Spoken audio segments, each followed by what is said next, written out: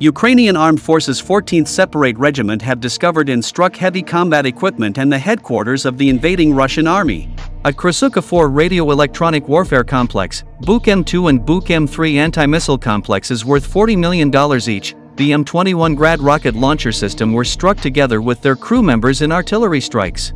Moreover, a missile was fired at the headquarters of the Russian Armed Forces Special Forces Unit. As a result of the strike, the headquarters was blown up, while the invaders in the headquarters were killed. Those nearby tried to escape by fleeing from the area.